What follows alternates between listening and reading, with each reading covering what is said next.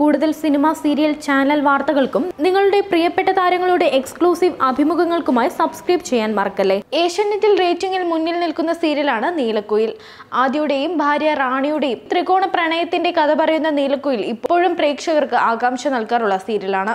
നടൻ നിതിൻ ജോസഫാണ് സീരിയലിൽ ആദിത്യൻ എന്ന ആദിയെ അവതരിപ്പിക്കുന്നത്. ഇപ്പോൾ നിതിൻ BJPയിൽ ചേർന്ന ദൃശ്യങ്ങളും ചിത്രങ്ങളുമാണ് വൈറലാകുന്നത്.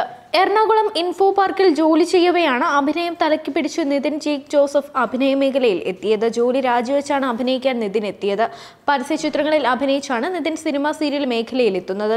കൊച്ചി സ്വദേശിയായ നിതിൻ ഫ്ലവേഴ്സിലെ മഞ്ഞൾ പ്രസാദം എന്ന സീരിയലിൽ നായകനായും എത്തിയിരുന്നു. ഇതിന് പിന്നാലെയാണ് നീലക്കുയിൽ സീരിയലിലെ ആദി എന്ന കഥാപാത്രം നിതിനെ തേടിയെത്തിയത്. വിവാഹിതനാണ് താരം. അതേസമയം നിതിൻ ഇപ്പോൾ BJPയിൽ ചേർന്നു എന്ന വാർത്തയാണ് എത്തുന്നത്. യുവമോർച്ച അധ്യക്ഷയും MPയുമായ പൂനം മഹാജന്റെ സാന്നിധ്യത്തിൽ ചൊവ്വയിൽ ഡൽഹിയിലെ പാർട്ടി ആസ്ഥാനത്ത് വെച്ചാണ് നിതിൻ ഉൾപ്പെടെ 60ഓളം യുവജനങ്ങൾ അംഗത്വമെടുത്തത്. നേരത്തെ കേരളത്തിൽ വെച്ച് O രാജഗോപാൽ MLAയും നിതിന് അംഗത്വം നൽകിയിരുന്നു. News desk Sini life.